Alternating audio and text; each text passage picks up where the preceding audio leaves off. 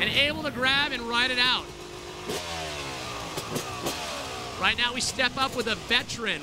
In a sport where the average age is 15 to 20, Mike Jones is 34 years old. He's been nominated Entertainer of the Year for Pace Motorsports, and he's won over 100 jumping contests.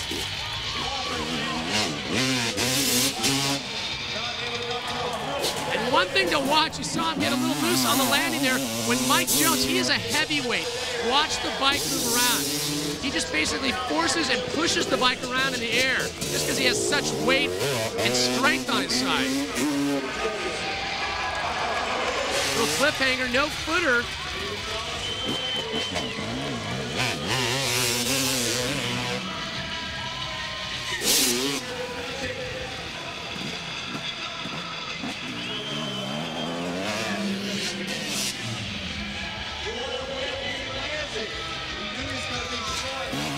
Jones has been competing since 1972. He has such experience on his side, almost casing the jump right there. Lands a little bit on the back side. And a big lazy boy getting all the way back on the bike.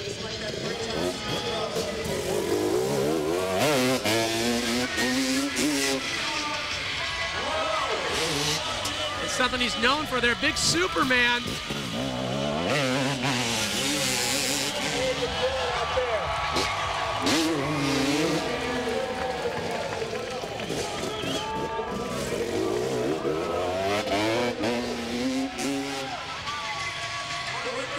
Does the fender grab and lands the no-hander, rides it all the way out. So important when you land those no-handers, you don't hesitate, you land with confidence and you ride it all the way out. And Jones doing just that. Awesome run so far.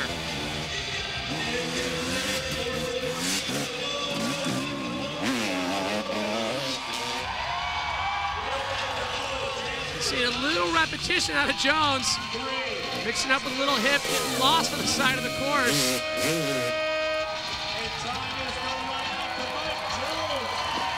And Jones, a score of 87.5. I tell you, Mike Jones is the George Foreman of freestyle motocross. Look at the way he muscles the bike around on this Superman. Literally moves the bike where he wants. Remember, that's 220 to 25 pounds right there. But then on the cliffhanger to no footer, watch the feet, then mixes it up, feet go out, lands cleanly. They call him the Tomcat. It is none other than Tommy Flowers. He was riding BMX bikes back in the day until he met Mike Craig, a pro rider, along with his dad. They got him into motocross, and since then, he's been at the top of this sport, especially freestyle motocross.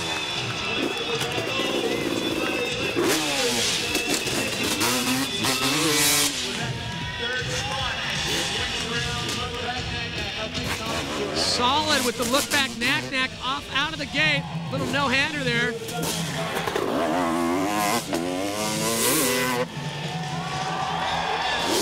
Something to watch for with Tommy Flowers, the extensions on all his tricks. He truly punctuates whatever he's trying to do on the bike.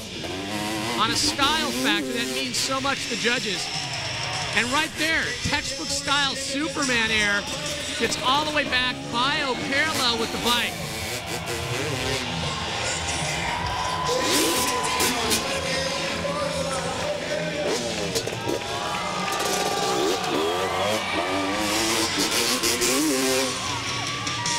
That is such a good example of what we're starting to see in the sport of freestyle motocross.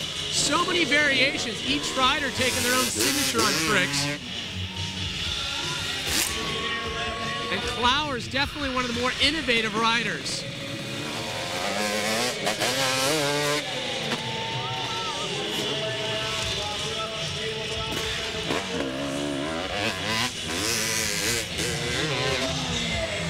Once again, Flowers getting a little loose on the side, very innovative all the way through this run. We haven't seen repetition.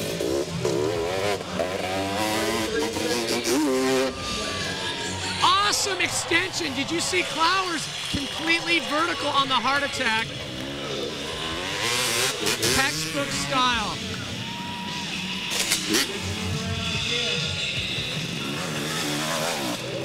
One of the most thought out runs we've seen so far.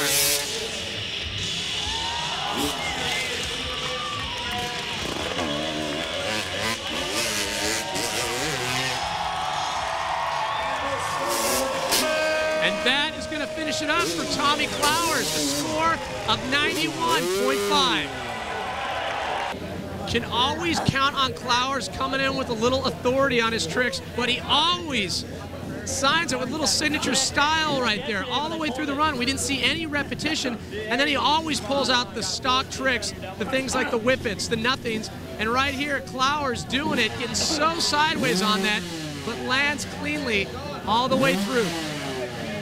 The infamous Brian Deegan gets his armor ready for his first run.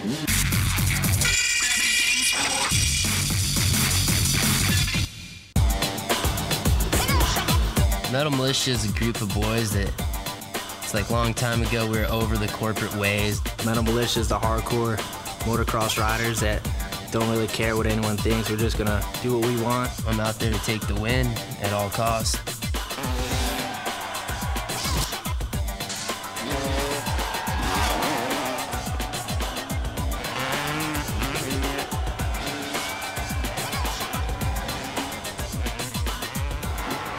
Metal Militia want ad, must love Ozzy, bite the head off bats, and oh, you have to have a marketing degree also. Brian Deegan, if you can believe it, his dad is a school superintendent, his mom a teacher, but he's one of the best riders in the sport of freestyle motocross. Last year's silver medalist.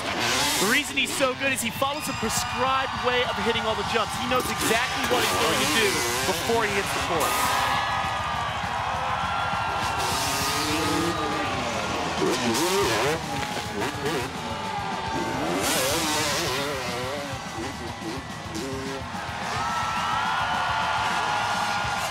Pat Deegan lives in a nice gated community, safe from all the vagabonds out there in the world, and he's also the CEO of Militia Industries.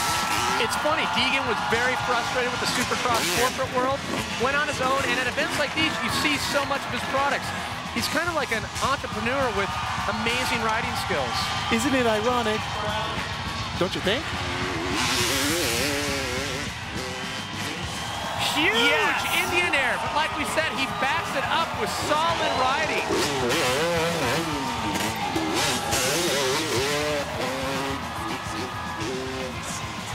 There is some solid riding, busting out the Cordova. Gotta look out for scoliosis after that trick. Clearing 65 feet, lands with the no-hander. Deegan is starting to put together one of the most solid runs we've seen so far here today. Well, remember, Pat, he is on an absolute mission. Last year, silver medal, couldn't quite dethrone the reigning champion at that point, which was Travis Pastrana. He's out at a Supercross event, can't be here, so we're gonna have to consider Deegan one of the favorites to win.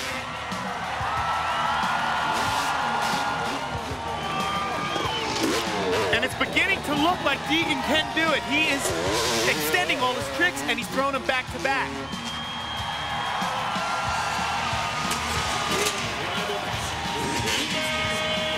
And that is going to do it for Brian Deegan's first run.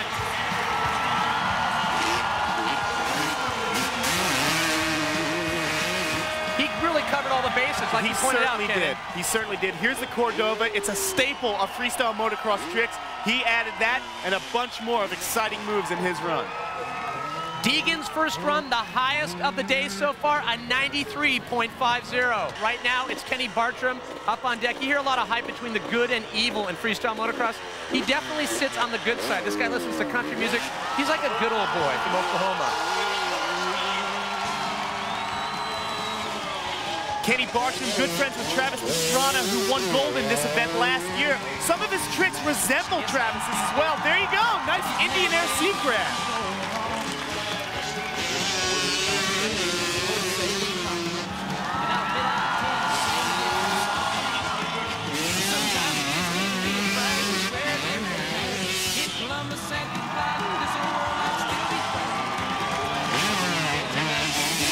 You can really hear his bike. If you listen, you can hear it winding out. He's pinned right now.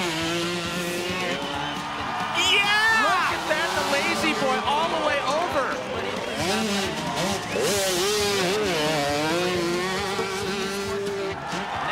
Oh, yeah! Pulling up double saran wrap. He is pulling out some seriously hard tricks.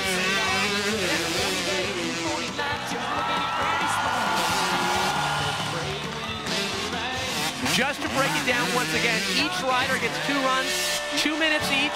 It's a combined score that's going to decide if they get the gold medal. They have 8 jumps they're dealing with here and 10 different hits, that being just the hips, the sides of the ramps they can play with. They're definitely judged on the creativity, the way they use the course. Yes, squeezing in 2 heel clickers. He's now maximizing his air time. He's squeezing in as many tricks as possible.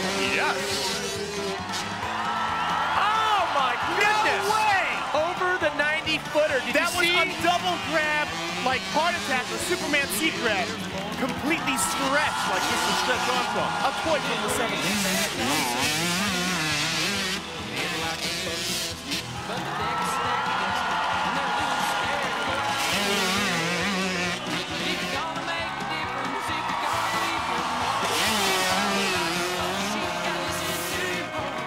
And that is going to finish it out for Kenny Bartram. Hey, this is what I was screaming about. Look, double grab, stretches himself out. Awesome, comes right back down perfect. He's actually got holes cut in the side of his bike so he could grab easier. Bartram's score a 93.50. Right now he is tied with Brian Deegan.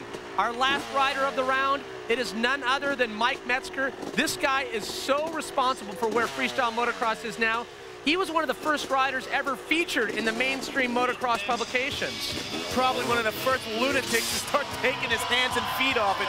He's a BMX fan. He really started riding the BMX bikes, and that's how he started experimenting with all those tricks. And when I say lunatic, Pat, I mean that in the nicest possible way. Something to look for when you watch Mike Metzger ride. It's almost like he feels his way through the course. A lot of these riders kind of choreograph, meditate what they're going to do, but he does not telegraph whatsoever what he's going to do. Pat, I like that. It's kind of like the Luke Skywalker scene where he's in the Millennium Falcon, you know, with the blast shields on. However, that's exactly what he's doing. He is just ad-libbing, and look at how exciting he is to watch. Look at that, swing like no footed can-can to no footer.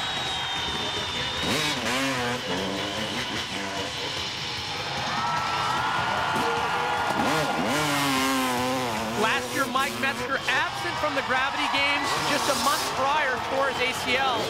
He is definitely one of those riders who has been riddled with injuries throughout his career. Well, that's because he does not know any speed except fast.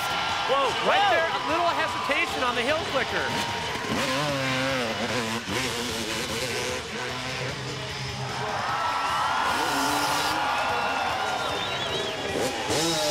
Something else I want to point out about Metzger's riding is he loves to hold tricks for as long as he possibly can.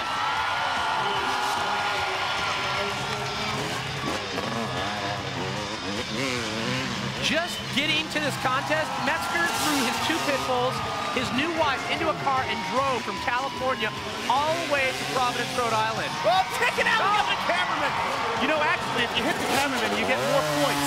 But you know what? That's what I'm talking about, ad-lib. The jump was in his way, so he hit it.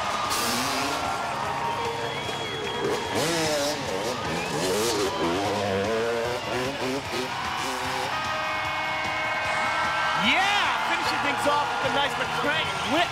An explosive and creative run, but there was hesitation for Metzger. Look at this. Keep your eyes on his feet. He lifts them up to try and do something, but it's like, man, maybe not. Now look, does the heel clicker. That's how much air and how much time these guys have. Mike Metzger's first run, a score of 91. He is going to have to improve if he plans to catch Deegan. But not just Deegan, Kenny Bartram. He is tied with Deegan in first place. In third place, we have another tie with Clowers and Vines. Still looming in the air, though, is the question, can a backflip be done on a motorcycle? Carey Hart's last run, next. Carey Hart, Las Vegas, freestyle motocross.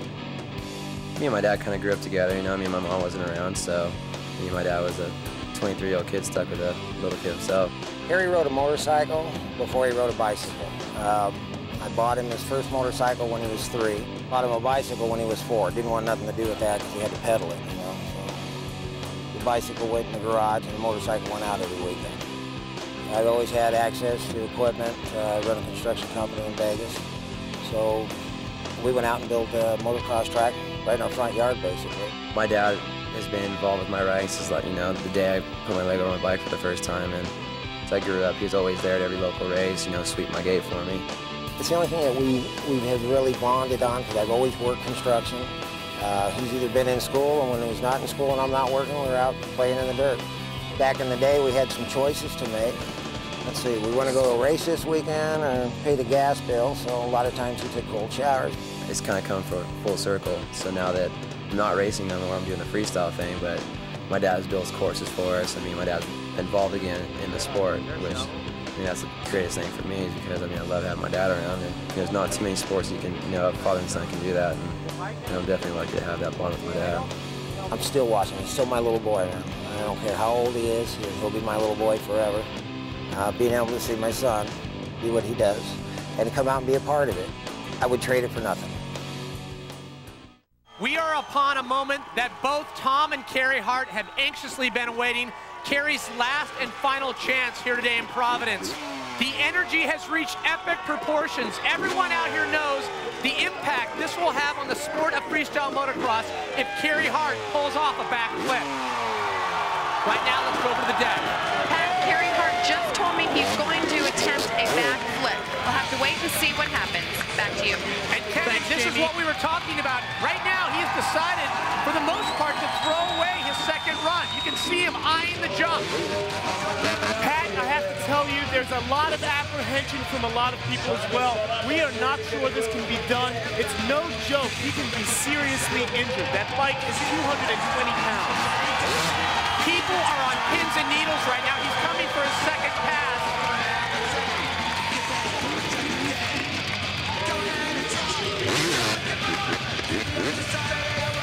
No, Carey Hart, second time around. He is not going to go for the backflip, at least not yet. Pat, going through his mind right now, has got to be a million things. This is unbelievable tension.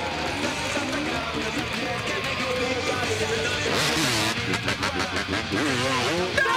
Carey! You've got to be kidding me! Carey Hart has done the unthinkable! Good God!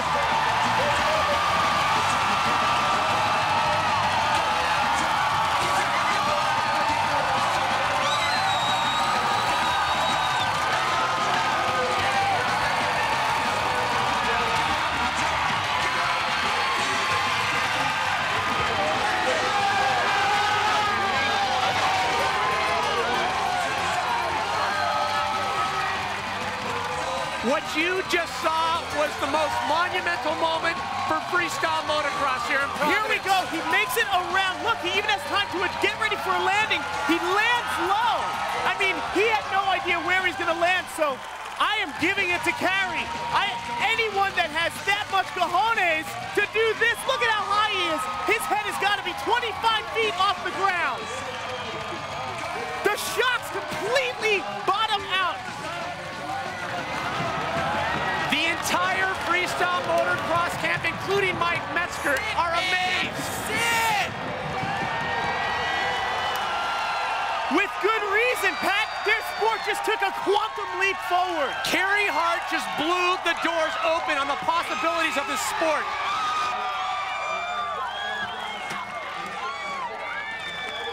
The fact that he is in one piece, he had no idea how much speed to bring in through that. I have to tell you, it was a beautiful backflip. Look at how he sets it. He pins the throttle. He sets the flip. He rotates. Awesome. You cannot ask for a more perfect flip. Yeah, the landing wasn't perfect, but remember, this is a first. Here's his dad looking on as it happened. Yes, when he notices his son is safe, he is gone. Not only Carey's dream, but also his dad's dream has just been realized, but the surge of energy that sends through the entire crowd, all the other athletes. Even Dave Mira, amazed.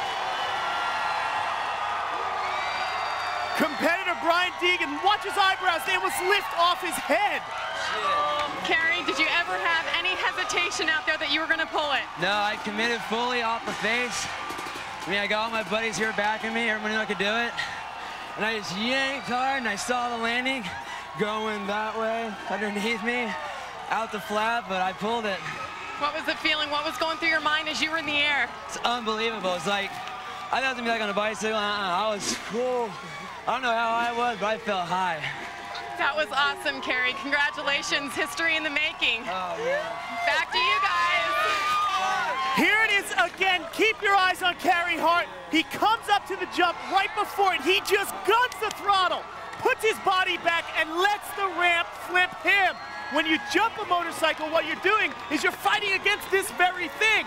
He just lets nature take its course, lets the loop happen. An unbelievable moment.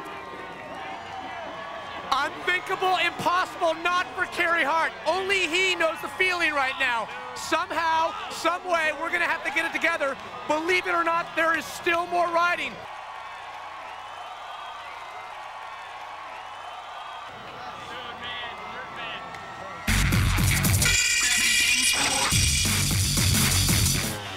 An incredible day for Carey Hart, but even more incredible for Kenny Bartram right now, tied with Brian Deegan in first place with a score of 93.5. He looks to improve.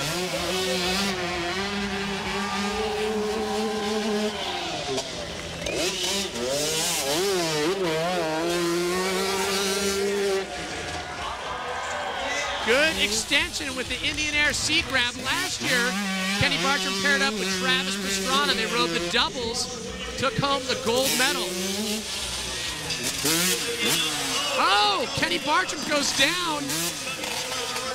Just trying to pin it in the corner. Good thing to point out about Kenny Bartram, he rides a 125. You can hear it almost fully pinned there in the corners. Most of the other riders ride a 250, a much stronger bike.